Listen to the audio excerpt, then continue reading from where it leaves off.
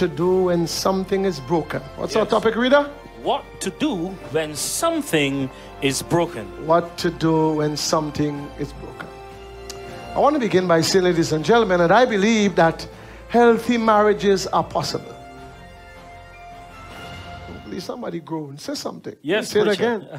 I say, I believe that healthy marriages are possible. Possible, preacher. That's right. In fact, can I rephrase that? Yes. I know that healthy marriages are possible. Yes. Okay, preacher. And let me say here, it's on the screen. Let me say here, as a Bible preacher, that the marriage I am referring to is that of a man and a woman. Yes, preacher. Can I say it again? Yes, sir. I said the marriage I am referring to is that of a man and a woman. I say I'm a Bible preacher. Yes.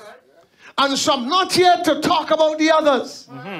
They are out of line biblically. Come on, somebody talk to me here. Yes. And I want to say up front, this is my Father's world. This world doesn't belong to any prime minister, to any governor. Is anybody here? Yes, preacher. This is my Father's world. Yes. He created it. In fact, he made it and created man. Yes. And he created a woman. Yes. And married them before sin. Yes, preacher. So marriage was there before sin. Am I talking to anybody here? Yes, sir. Yes, sir. There are two things I told you before. I tell you again. That was before sin. Marriage and the Sabbath. Yes, sir. Now, ladies and gentlemen, when you read the Songs of Solomon, you must conclude that the book is the largest repository of biblical teachings. In fact, let me say again, the book is the largest repository of biblical teachings on the subject of romantic love. Yes, preacher. Boy, that book is something else. If you know you can't take it, don't read it. And the love is erotic. The love is what, reader? Erotic. Erotic, because it exists between a man and a woman. And the woman, preacher. Yes. And so the implication is clear. Yes. Come on, reader, what it says, the what? The mutual physical attraction that a man and a woman feels towards each other is good and ennobling. Oh, reader, and you should know that you are married just like I am. I said a mutual physical attraction that a man and woman feels towards each other is good and what? Ennobling. And what is clear to me is this: the romantic love that is celebrated in the book of Solomon is wedded romantic love. Yes, preacher.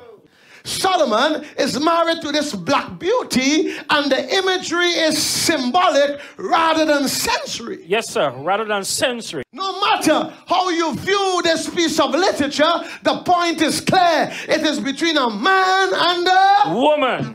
Yes. And the imagery of this poem is powerful.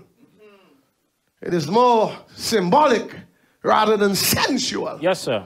You can read it for yourself. Now, ladies and gentlemen, let me say here tonight, and I know there are too many broken marriages and by extension, broken families in this world of ours. That's right, preacher. Can I say it again? Yes. There are too many broken marriages and by extension, broken families in this world of ours. Yep.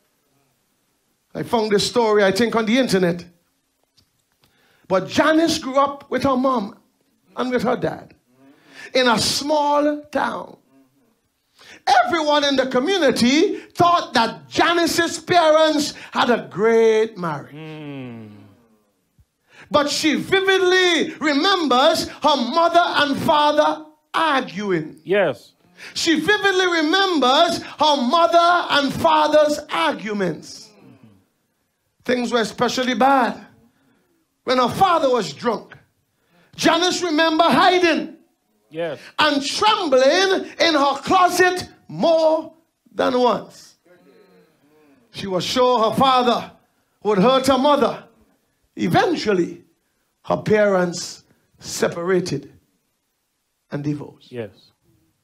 Too many of us can identify with stories like this. It's not true, true, preacher. It's true. Too many of us can identify with stories like this. Stories of what, reader? Broken homes. And what else? Broken marriages. Come on, reader. And what else? Broken relationships. And you gotta hit this one hard. What else? Broken children. Broken children. And I told you, I'll tell you again. That when a marriage is broken, man, it is the tearing apart of that which was joined together. And when you tear things, it hurts. Yes, preacher. It hurts. What do you do when something is broken? Tell us, preacher. Ladies and gentlemen, when you break that down, let me say again. When you break that down by the number of marriages, I did some research, found this online. 42 to 45% parents of first marriages end in divorce. Let me say again. Yes. 42 to 45% of first marriages end in what? Divorce. What's the second one says, reader? 60% of second marriages end in divorce. And you thought with third marriages it would go lower. But what it says, reader? It says 73% of third marriages end in divorce. If I'm to do a summary, let me say again. If I'm to do a summary, we all must agree that marriages are becoming less common. Yes, it's true, preacher. How sad. But cohabitation, couples living together, or as we say, couples living home who are not married, is becoming increasingly common. Increasingly, preacher. Yes. Single parenting is common and has increased in recent decades across the world. Mothers are taking care of babies all by themselves. Moreover, ladies and gentlemen, there has been a great upward trend in divorce rates globally since the 1970s. Have mercy, preacher. The question is, how do we fix something that is broken? Did you hear me? Yes. Can I say to you again, look me in the eyes, I'm looking in your eyes. How do we fix something that is broken? What advice does God have for us in this global marriage pandemic? Now, ladies and gentlemen, a friend of mine finally walked out on her husband. She was tired of his excuses and irresponsibility. She was finished with his criticisms and harsh remarks. Yes. In her mind, enough was enough. And it was time to end the marriage. Yes. As she described their relationship, the conclusion was this marriage did not need to end in divorce. There was no unrepentant adultery between either of them. No abandonment. No repeated cycle of abuse. They were simply struggling with what most marriage deal with today. Yes. Miscommunication. Yes, preacher. You better say that one. Financial disagreement. Yes, preacher. Selfish attitude. Is anybody hearing me? Yes, here, sir. And differences of opinion. Yes. Yesterday and today, God please. Malachi chapter 2 and verse 14. Come on, everybody reads what it says here. For I am against the putting away of a wife, says the Lord, the God of Israel. Oh yes, the contemporary English version says, the Lord God, all powerful of where? Of Israel. And what the verb? Hates. What is the verb? Hates. Hates anyone who is cruel enough to divorce his wife. Yes. That's a serious thing, preacher. And read the English Revised Version. Read that what it says. The Lord, the God of Israel says, yes, please. I hate divorce and I hate the cruel things that men do. Oh, Lord God, have mercy. What a serious indictment. Have mercy. And even though permission is given in the New Testament as to why a spouse can legally and spiritually divorce one another, I am declaring. I am what? Declaring. Come on, talk to me. I say, I am what? Declaring. I say, I am declaring that the God who forgives and forgets still hates divorce. Yes. Yes. Even if you have permission, God hates divorce. Why don't you try to work it out? Why don't you find a counselor? Why don't you sit together? Why don't you take a vacation and go someplace and work it out? Yes. Are you listening to me? Because you get married again and second marriages are higher in divorce and third marriages are even higher. Yes. Is anybody listening to the preacher here? Yes, preacher. Let us go back to creation. Now, ladies and gentlemen, the role of God changed from a transcendent God to a God who is immanent. Yes, preacher. To a God who is what? Eminent. Let me explain that. Transcendent means high and lifted up. Immanent means that he came down low. Yes. This changed in his creation and relationship with Adam and his bride. Man was created first, and God put him in the garden. Yes, sir. Genesis chapter 2 and verse 15. Come on, read what it says here. And the Lord God took the man and put him into the Garden of Eden to dress it and to keep it. So God made all these things, and then he made the man, and he put him in the garden to dress it and to keep it. Therefore, my friends, paradise where Adam lives is both a place and a way of life. Yes. It was his home. The place, in fact, his place to manage. To manage, preacher. He had everything for man's survival. Come on, somebody say preacher. Amen. Go on, preacher. He had food, he had water. Everything that he needed for survival. And watch it. All man needed was a companion. A companion, preacher. And he did not know he needed a companion. God had to make him aware. And what is clear is this. Companionship. What did I say, reader? Companionship. Was not to be found by man in creatures. Oh, Lord. Let me see again. I say companionship was not to be found by man in creatures. No way, preacher. Man could not take a dog or a cat or a mouse. Are you listening to me here? Yes, sir. The Bible says in Genesis chapter 2 and verse 20. Come on, reader, what it says. And Adam gave names to all cattle and to the fowl of the air and to every beast of the field. Yes, please. But for Adam there was not found an help meet for him. And so here we see the exercise of man's powers of discrimination and classification. Yes, preacher. Man is intelligent. Yes. God didn't create Adam as a child. When God made him, he was an adult. Come on, somebody say amen. Yes, sir. The guy had common sense. And so God said to him, I want you to name the animals. Yes. And one scholar says that the name he gave the animals was expressive of their innermost nature. Yes, and sir. so he looked at one and it looked, and he said, lion. Yes, sir. Lion. And he saw one that gives milk and he said, cow. And he saw one that was just innocent and he said, sheep. Yes. Yes, preacher. And then he saw man's best friend, woo, woo, woo, wow, wow, wow. And he said, dog. Yes. What is certain is that man is aware of his loneliness as a result of this exercise. Yes, sir. Yes, What? preacher. Come on, Adam, go take a horse. Nah. It is big and too strong. Big and strong, preacher. They're going to trample me. I could neither go on top or below. Look out. and more so, it has 4 feet. 4, preacher. Yes. Well, take a monkey. He can climb. Oh, no. He does not look like me.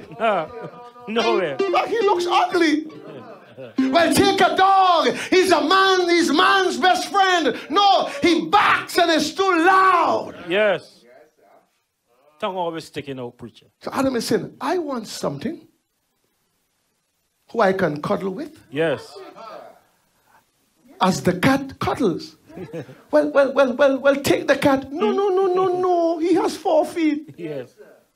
I want you to know, ladies and gentlemen, that this was done on the 6th day. On the what? The 6th Come on, day. you all talk to me. This was done on which day? The 6th day. The 6th day. And please note as well that woman was created on the 6th day after man was created. Yes. So woman came first and man came second. And woman came from the rib of man. Come on, somebody talk to me. And the account is found in Genesis 2. But note the statement in Genesis 1:27. Notice, I'm getting somewhere. Come on, read. Bounce it. What it says here? So God created man in his own image. Yes, please. In the image of God created he them. Created he him. Male and female created he them. Come on, read it. Read it again. Yes. So God created man in his own image. Yes, please. In the image of God created he him. Yes, man. Male and female created he them. And so look at this. God said, let there be light. God said, let there be a firmament. Now the word of command is turned into a word of consultation. Yes, sir. Yes, sir. Let us make man. Yes, yes. Together, preacher. Why? Because man will be created in our own image. Yes. Let us make man, for whose sake the rest of the creatures were made. Yes. Why is male and female mentioned in the verse, and woman was not yet created? Now follow me here. Yes, preacher. Follow me. Help me, Lord, please. Now after man named the animals and came to the realization that he had no mate, God caused a deep sleep to come upon man. Yes, preacher. That's what the Bible says. Yes, a deep sleep. A deep sleep refers to what, reader? A what? A special state induced by who? The Lord himself. In order to convey an important revelation. Yes, preacher. I made you, I could kill you. Yes. I give you life, I could take away the life. That's Come on, right. somebody say That's amen. right. That's right. So God gave Adam life on that day, and the same day God take it away. And after God made the woman, God gave him life again. Yes. Hey, what a mighty God we serve. Some say, what a mighty God we serve. Come on, sing it, please. Hey, angels. Hey, heaven and earth adore him. What a mighty God we serve. Come on, somebody say amen. Amen. Watch me here, friends. Watch me, please. Help me, Lord. Watch me here. All this happened before sin. Before sin, yes. Man and woman were obviously created before sin. Yes. And the next day after their creation was the seventh day that God blessed. Yes, sir. Yes, preacher. Somebody talk to me, man. Yes, preacher. Come on, somebody in some church. You all say amen, now, man. Amen. Yes. So after the marriage, the Bible does not say if the marriage was consummated. But what is clear is that on the Sabbath, on the next day, they rested because God himself rested. Yes, preacher. Yes, yes. That's right. Just now. I'm not talking no Nancy story. This is the truth. This is the Bible. Now with Adam's body lifeless, notice what God did. Genesis 2:21. And the Lord God what? And the Lord God caused a deep sleep to fall upon Adam. Yes, please. And he slept. And he took one of his ribs and closed up the flesh instead thereof. And so I told you just now that Adam was created out of the dust of the ground. God stooped down and formed his head and his ears and his chin and his mouth and his nose and his eyes and the retina.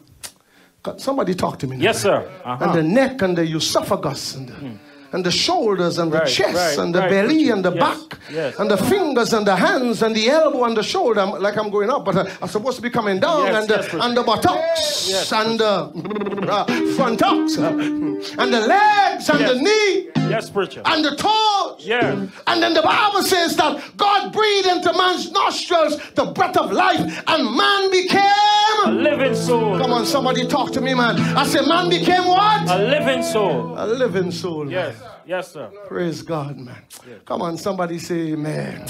Oh, how great is our God. Sing with me, how great is our God.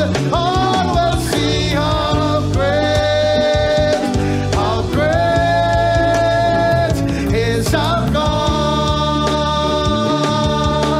Everybody sing, how great is our God. Sing with me, how great is our God. All will see how great is our God. Come on, somebody say amen. And so I say again, Adam was created. Adam was created out of the dust of the ground. Yes. And Eve was created from Adam's rib. Yes. I think I told you some nights before that God bara the sun, moon, and the stars. Yes. Huh? And God asa Adam. But because Eve was not created, she was built.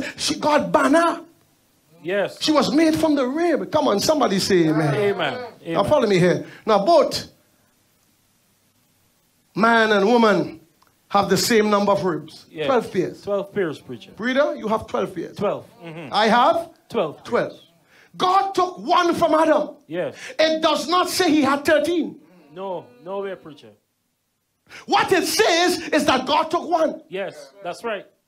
How God took it, where he took it from, I don't know. But if God wants to take it, God has the right to take it because God made it. That's right. That's right, preacher. I want you to please note, I said just now, but let me say it again for emphasis sake. He borrowed the sun, the moon, and the stars with a finger. He asked a man from the dust of the ground, but he banned a woman from the man. Yes. And the woman was built from the rib of the man. Yes. And so look what happened after creation. In fact, look what happened after the creation of the woman. Come on, reader. What it says, Adam is what? Adam is given life again, excluding the rib that God took out. Oh, come on. What's the second one says? When he what? When he gets up, he sees one of his kind. Oh, my Lord. I could imagine. Yes. The guy was there seeing monkey and crab and dog and sheep. But when he got up, he saw one. Yes. Long hair. Yes, preacher. Nice shoulders. Pretty face. Yes. She didn't have to put on powder. Look out, preacher.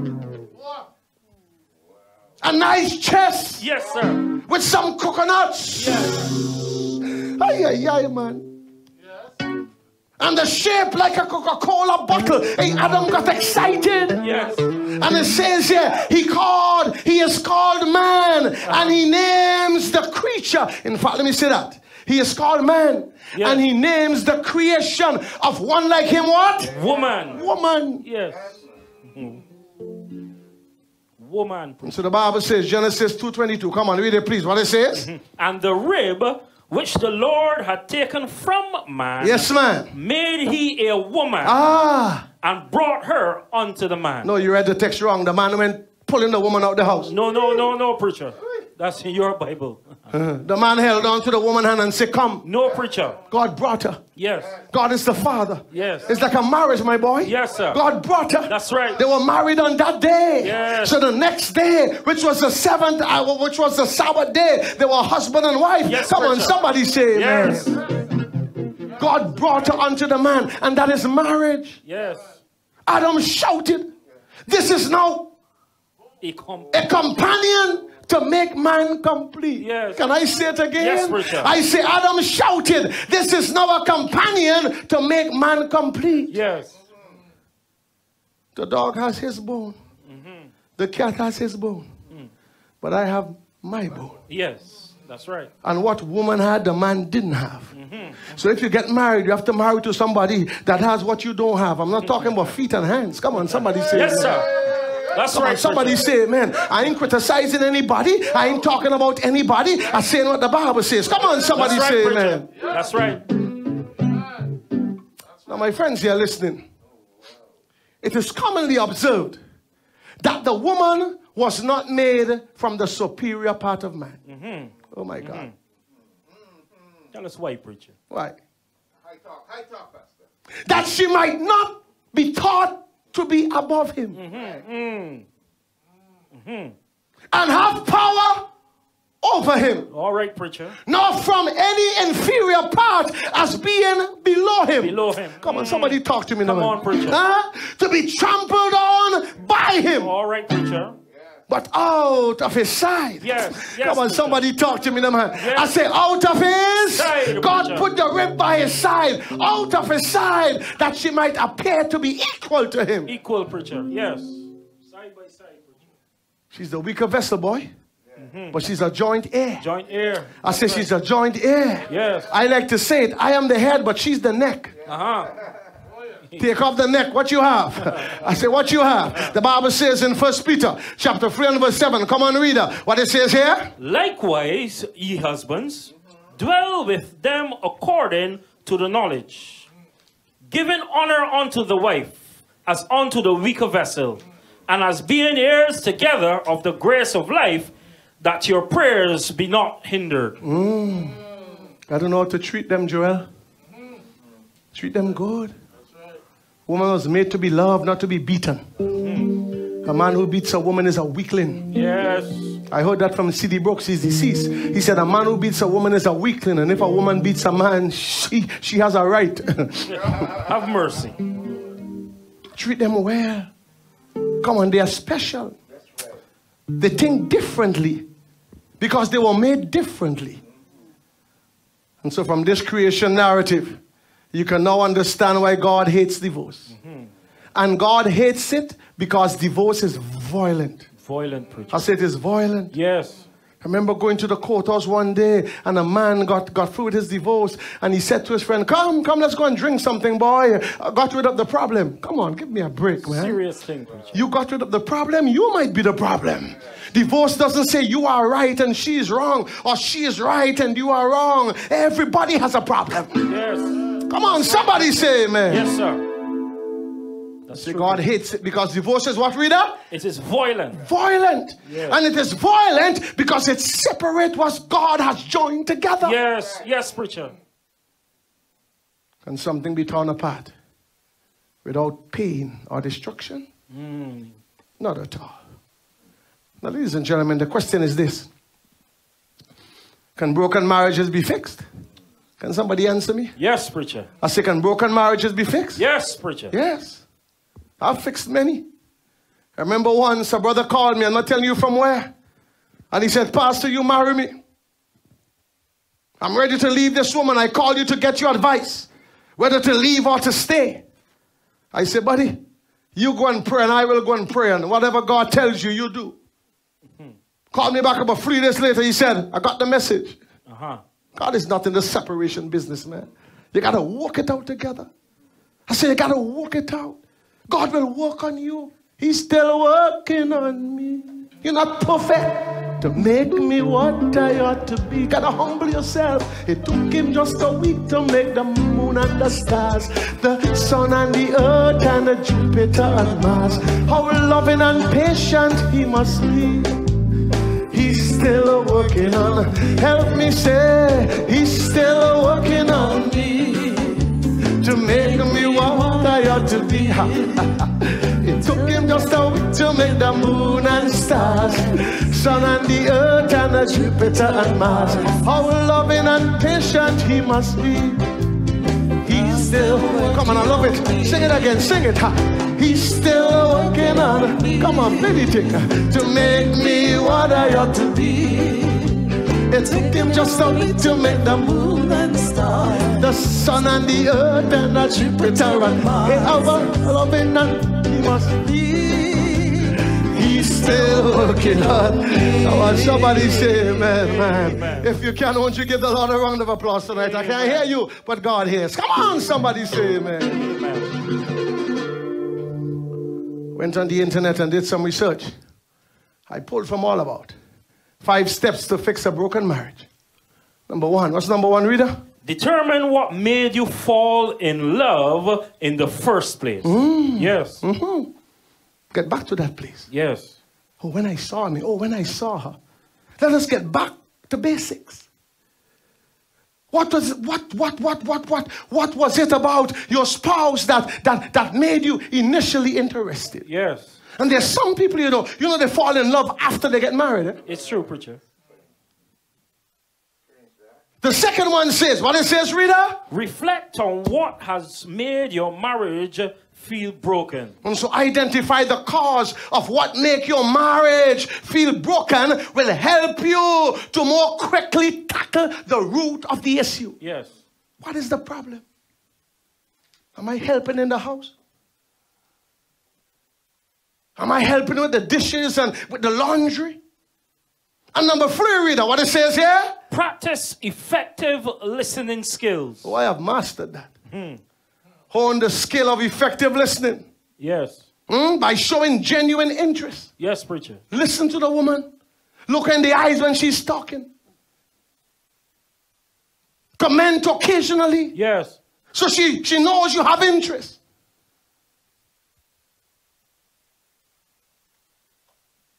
One day a man went home and he told his wife, you see, I just heard it on the radio. That for every 30 words A man says, a woman says it 60 times. She says yes, because every time I talk to you, I have to repeat it. Yes, yes, preacher.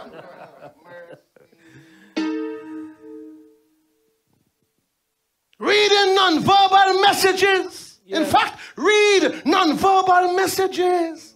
Know when she's sad. She don't have to say so. Look in the face, look in his face. And the final one I have here, set aside your own emotional reaction. Yes, yes, preacher. And the fourth one, reader, what it says here? Never let distractions hinder your progress. Oh, yes. It is imperative for you. In fact, it is imperative for your success that you and your spouse make time for one another. Yes. And keep the right attitude despite how hectic your life may be. Mm-hmm. You got to learn to sit together sometimes and eat together, man, and bathe together and laugh together. Yes. Come on, somebody say amen. My wife knows I hate to be tickled. And so she comes after me and I run all up and down the house. And when she catches me, I am weak. She likes that. Oh, they love that. They love to play. Whether they're 50 or 60, they love to play. Am I speaking the truth? Can the ladies singing here say amen? And the fifth one. Find a way to what? To reconnect. Come on, say the thing, man. Find a way to what? Find a way to reconnect. Oh, yes, preacher. man. Mm-hmm. Just the two of us. Yes. We can make it if we try. Just the two of us. Yes. I don't want to sing no secular song here. Just the two of us, man. Go someplace, man. Even if it's in the Grenadines, even if it's in Caracou. Yes. Even if you have to leave Grenada and go to Trinidad. Come on, go someplace, man. Is anybody listening to me here? Even if you have to leave St. Croix and go to St. Thomas. Make the thing exciting and interesting. Am I talking to anybody? I'm hearing you, preacher. And even after separation, find ways to reconnect. Let me say again. I say even after separation, finding ways to reconnect Yes. is crucial when fixing a marriage. Yes, preacher. No pastor could fix it for you. No marriage counselor can fix it for you. They have ideas, they might help, they can't fix it. You got to fix it for yourself. And you got to make up in your mind that you want to fix it. Yes, and if by chance you don't want to fix it for yourself, don't forget your children, man. Marriages, in fact, divorces and separation destroy the children. My friends listening today, in fact, my friends listening tonight, healing a broken marriage does not happen in a microwave. No way, preacher. That's not overnight. You know. And most of the time, the fault belongs to the man. Most of the time. I've been around some time, man. I've been in ministry for some 26 years. And if as men we'll humble ourselves, man, and learn to forgive. Yes. Most important, you must seek the Lord's guidance and follow his lead. Yes. Prayer is your pathway to peace. Yes, preacher. Is anybody listening to me? Yes. Can I say it again? Yes, I say prayer is your pathway to peace. Prayer not only changes her heart, but yours. Yes. Gotta pray. Kneel together. Praise together. Hey, I will praise you, Lord. With every breath that I take, I will praise you, Lord. Each promise I make, hallelujah. Hey, when eternity ends and starts over again, even then I will praise you. Can you help me sing it, girl? Sing it.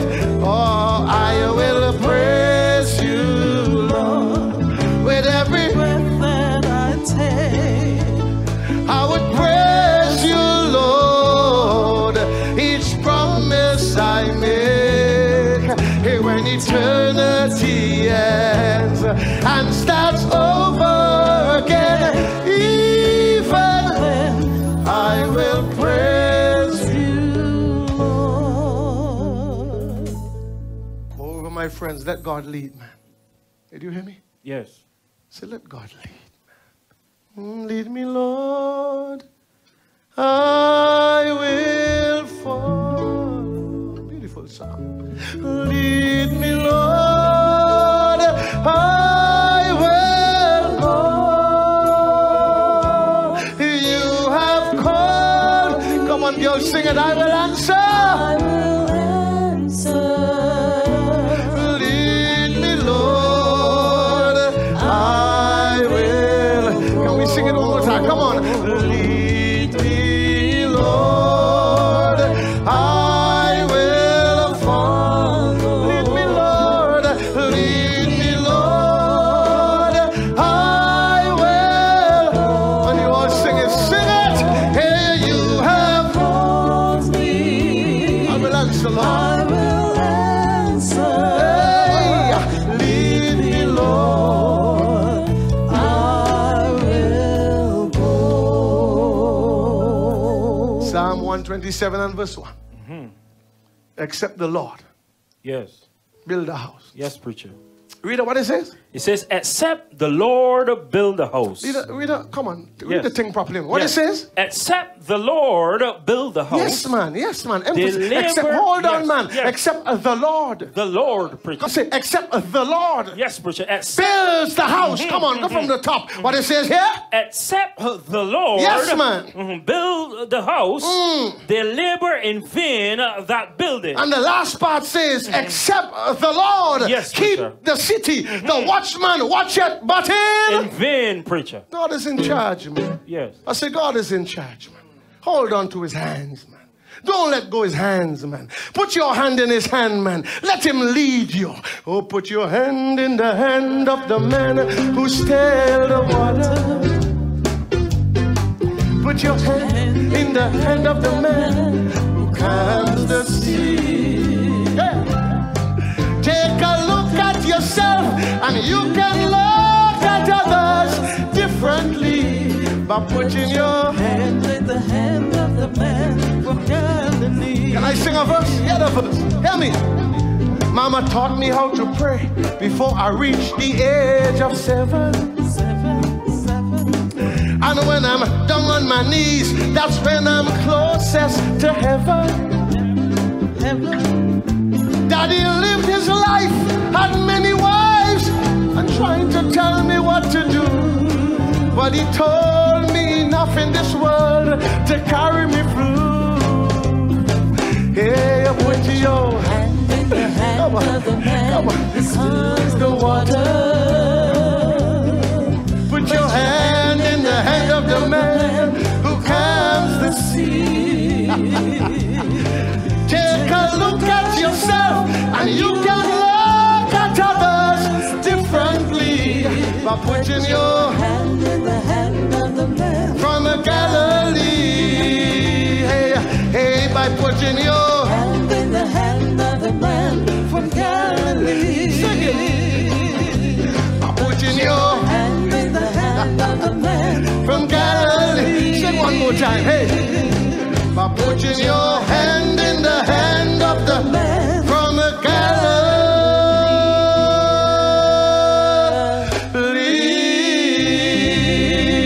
Galilee. Come on, somebody say amen. Amen. Hallelujah. Hey, this is a true story. John and I were together for 5 years. Her story. Before we got married. We had a daughter 2 years in. And that is when we started arguing. Oh my God. It was always over the same thing. He wanted us to be non-monogamous. I had seen a ton of open marriages. And I had never seen it done well. But he constantly pushed it. Serious thing. I could not imagine the impact and implications separation would have for our families. I couldn't fathom how we could continue working together. How we made it through. We saw a few different counselors. One counselor told me to get over it. Come on, give me a break, man. Get over it. I gave him an ultimatum. Either commit to giving heart and soul to me, or I was done. He heard that finally. I got fed up. You want to go? Go. If you don't want to commit to me, go. That's what I'm saying. That's not what the story said. Well, there's been a lot of healing. And I'm working on reclaiming my sexuality. For so long, I felt like the prude to his explorer. Hey, like the brakes to his accelerator. Now I feel confident and I feel love. The point here is this. Put it on. Broken marriages can be mended. Man, say the thing, yes. Man. Broken marriages can be what? Mended. Dark times happen in all relationships. Yes. In pastor's own too. Yes. In priests. Yes. In reverend. Is anybody here? Yes. I said dark times happen in all relationships. Yes, preacher. Kids, money wars. Yeah, they're not working. Yes. You're fed up of kissing. Mm-hmm. How do you ignite more intimacy into your marriage? I have 4 things to you. Mm-hmm. Revisit things you have in common. Yes. You heard it? Reminisce together. Yes. Go back. Here's the 3rd one. Invest in the what, reader? The interests or activities that excite your spouse. Yeah, man. If he loves to go play cricket, you go watch him. And when he hits the boundary, when he hits the ball down the field for 4, that's my boy. That's my sweetness there. Come on, baby. Come on, baby. Come on, baby. Hit it again. Yes. And the 4th one, this is what I love. What's the 4th one? Laugh together. Laugh together. Well, my friends, successful partners take marriage not a month at a time or a year at a time, but one day at a time. One day at a time, preacher. Don't look after tomorrow. Take care of today. Come on, somebody say amen. Amen. And don't let the sun go down on your rat, man. Try to fix it, man. Everybody makes mistakes. There's no perfect pastor. There's no perfect husband. Is anybody here? There's no perfect wife. Everybody makes mistakes. But don't let it go. No, don't let after sundown is still there. Because you know what? You go and you lie down in bed back to back. Before the sunset. Fix it up. And then when you go to sleep. Mm-hmm. Hello? Yes. I say when you go to sleep, foot on foot, hand on hand, and head on head, and lips vibrating. Come on, somebody talk to me, man. And you got to make your marriage sweet. You got to make your marriage exciting. You got to make your marriage worth it. Come on, somebody say amen. Amen. I have 3 questions for you tonight as we bring this to a close. Number 1, do you believe that biblical marriage is between a man and a woman? If you believe that, just put up both hands. Both hands. Yes, Pastor, I believe biblical marriage is between a man and a woman. Mm-hmm. Number 2, do you believe that broken marriages can be fixed? Oh yes, fold your hands. Make up your face. Do you believe that God honors a husband and wife who are faithful to each other? Come on, just shake your head and say, Come on. I want to pray for you tonight. I pray for unity in marriage. I want you to say after me. I got this prayer on the internet. I don't know it in my head, so I have to read it. But I want you to say after me. Say after me. Say, Heavenly Father. Heavenly Father. We come before you to thank you for all you have done. We come before you to thank you for all you have done.